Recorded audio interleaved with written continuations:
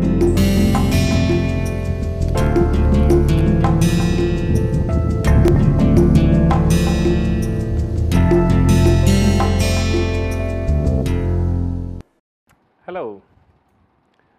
welcome to this course once again. Today is the third day of this particular week, which is the fifth week, and what we plan to do starting today and also over next 3-4 more lectures is discussion of waves spreading in a radially symmetric wave. So, what do I mean by that? So, suppose you have a very small source of sound and the source of sound is such that it is producing sound of equal intensity in all directions, and also the medium in which sound is propagating is homogeneous. So, it is not changing from point to point in a radial way. So, what will happen is that sound waves will spread out uniformly in all directions in a radial fashion. So, they will just keep on spreading out in all directions in a radial fashion. A lot of times we encounter sources of sound where sound spreads in all directions. In tubes, when we generate sound, sound travels only in one direction along the length of the tube. But when we generate sound in say air, suppose there is a bird on a tree and it tweets, that sound spreads radially in all the directions, or there is lightning, that sound also spreads radially in all the directions. Now, here we are talking about radial propagation of sound, which is also uniform in all the directions. So, at theta equals 0, theta equals 30 degrees and so on and so forth, the spread of sound is uniform. Lot of practical sources of sound, the spread of sound is not uniform with respect to this angle, but here what we will discuss are ideal sound sources where sound spreads radially, not only in radially, but also uniformly in all the directions. One dimensional radially propagating waves.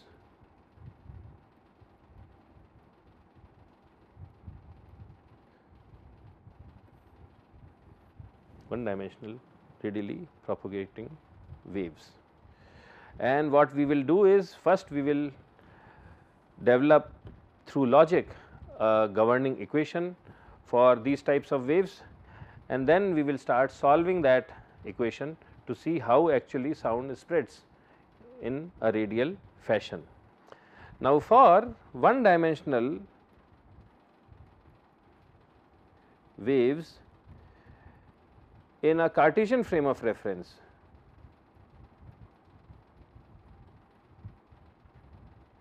Cartesian reference frame, our equation was what? For pressure, it was second derivative of P with respect to x equals 1 over c square del 2 P over del T square.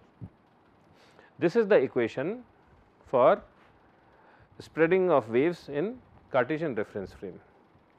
Okay. So, here sound will spread only in x direction. So, it is 1D in x direction.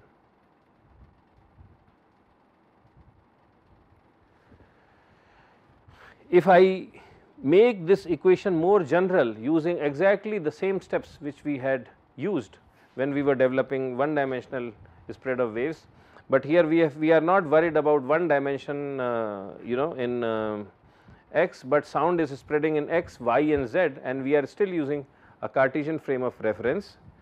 Then what happens?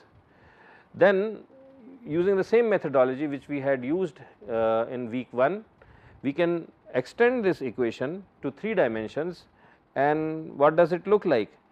So, it looks like second derivative of P with respect to x square plus second derivative of p with respect to y plus second derivative of p with respect to z, and that equals 1 over c square del 2 p over del t square.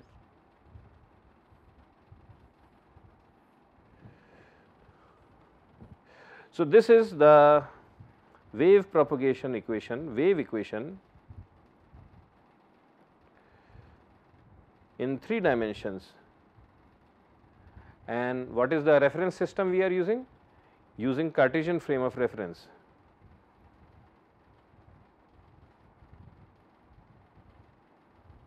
Using Cartesian reference frame.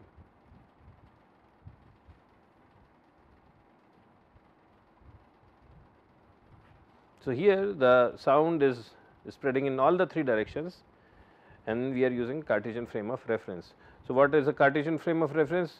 This is, let us say this is x axis, this is y axis, and this is z axis. Okay. So, this is our Cartesian frame of reference.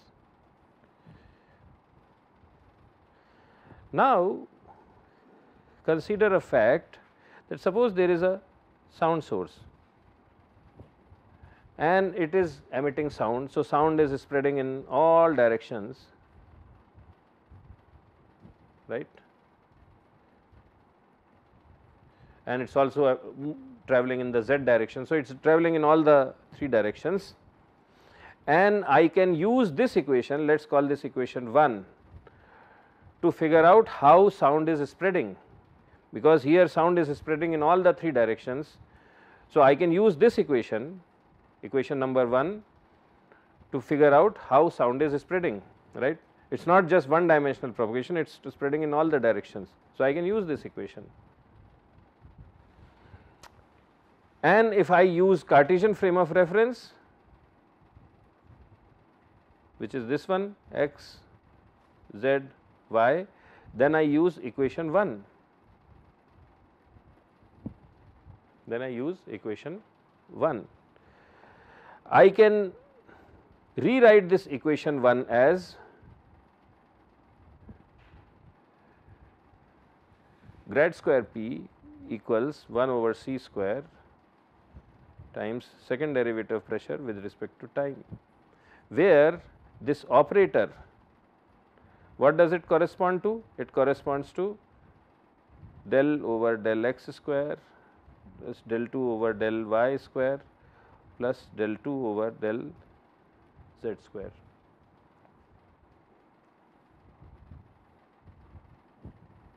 Okay. Now, look at this picture again. So, let us call this figure 1, let us call, okay. So, let us look at this figure 1 again, and when we use Cartesian frame of reference, I can use equation 1 to figure out how sound spreads in x direction, y direction and z direction using equation 1. But there are several coordinate systems. I can also use a cylindrical coordinate system, right. I can also use a cylindrical coordinate system. So, what are the cylindrical coordinate system with respect to origin? What are the 3 parameters? So, in Cartesian frame of reference, the 3 parameters are x, y, z. In cylindrical coordinate system, it is r, theta. So, this is my r, this is my theta, and this is my z, right. Here also, so you have r, theta and z, right. These are the cylindrical, in a cylindrical coordinate system 3 independent parameters are r, theta and z.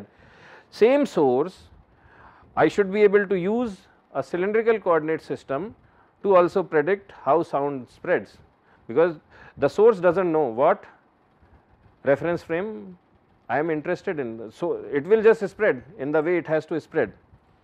Now, the equation for this is, so what is the general equation? The general equation is del square p equals 1 over c square del 2 p over del t 2. Okay. This now, so this is my general equation. This now in a Cartesian frame of reference, this operator grad square means this thing. In a cylindrical frame of reference, it may mean something different. This thing, it depends on what? These three parameters r, theta and z. It depends on r, theta and z. In Cartesian frame, it depends on x, y and z. But the value of this operator will be same, because the right side of the equation, you see the right side of the equation here and the right side of the equation here is the same, right. It is second derivative of pressure with respect to time on both, in both the equations. So, the value of this grad square will not change whether you are using a Cartesian frame or a cylindrical frame, or for that sake even a spherical frame. So, in a spherical frame of reference, so another option could be, I could have a spherical frame of reference, right. So, here my parameters are r, so r is the radius, and I just want to make sure my terminology is correct, theta and psi. So, this is called azimuth angle and this is called zenith angle or elevation. So, if I use a cylindrical frame of reference or a spherical frame, then also my overall governing equation is the same.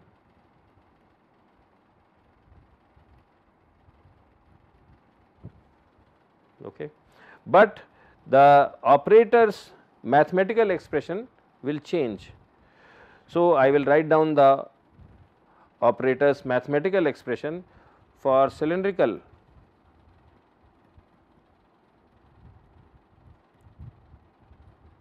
system. For cylindrical system, what is it? Grad square corresponds to 1 over r del over del r del over del r. So, whatever, so here we will put pressure plus 1 over r square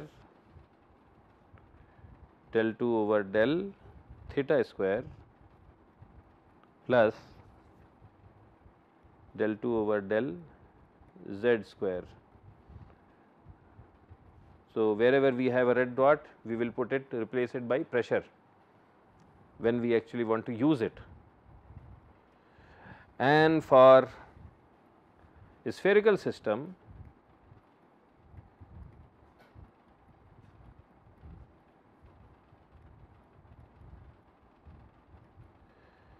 this operator means this longish expression 1 over r square times del over del r square del over del r, oops,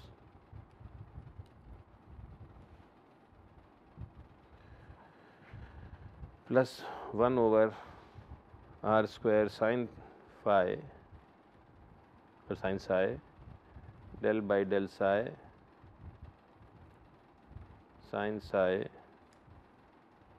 del over del psi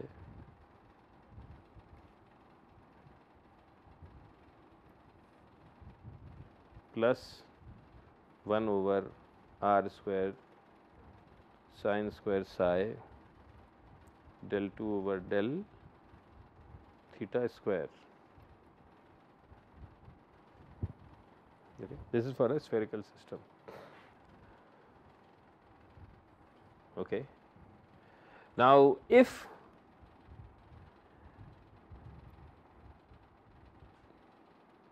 the waves are propagating uniformly,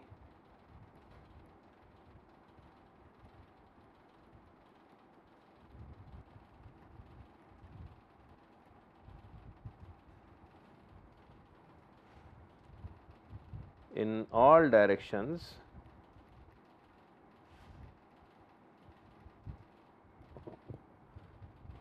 then, so if waves are propagating uniformly in all directions, then what does that mean? Then what it means is del over del theta equals del over del psi equals 0, right. So, if that is the case, then this term goes away and so does this term 0. So, for a spherical system, when waves are propagating uniformly in all the directions, then my equation, governing equation for the system becomes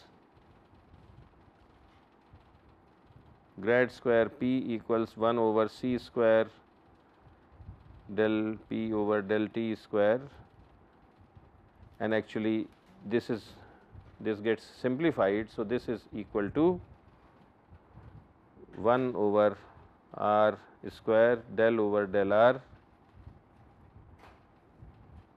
r square del p over del r. This is what it boils down to.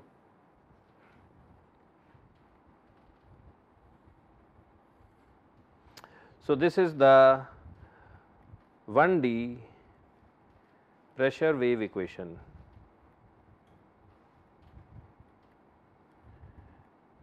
Pressure wave equation in what?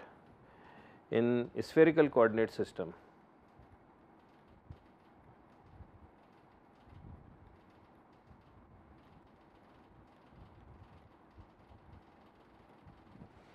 And this equation is valid.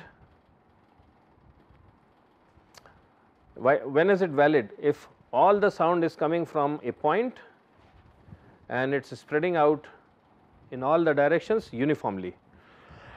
If it is not uniform spread of sound, then we have to use more general operator.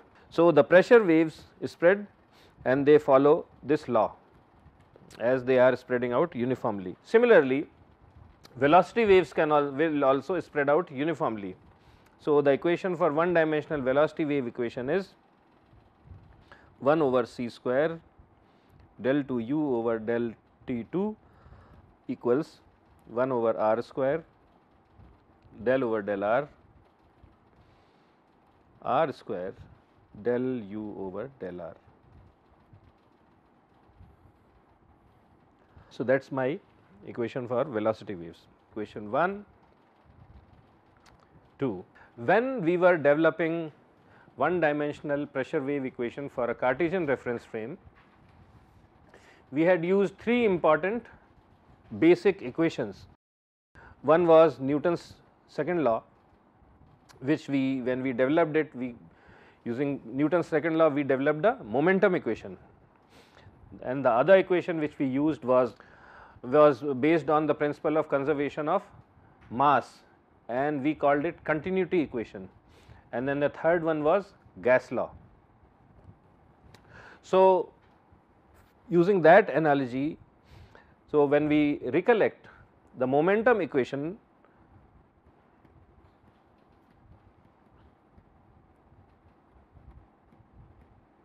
in 1D Cartesian system,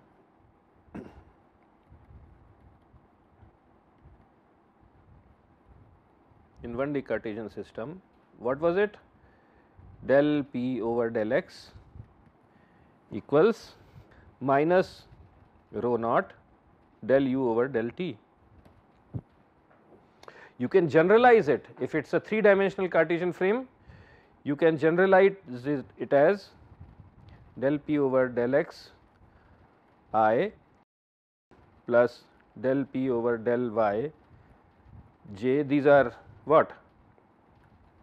Direction coordinate, unit vectors, and del p over del z k equals minus rho naught del u, and here it is a vector like this, and this thing can be expressed as a gradient operator operating over P equals minus rho naught del u over del t. And just as the gradient square does not change whether we change the coordinate system, this gradient operator also does not change. So, when we want to have a similar equation for a spherical system, the equation does not change, the gradient of pressure equals minus rho times derivative of u with respect to time. So, momentum equation in spherical coordinate system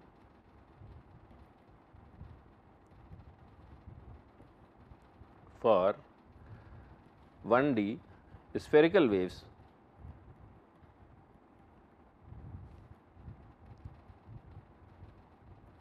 what is it? It is partial of pressure with respect to radius equals minus rho naught del u over del t. Okay. So, this is the third equation.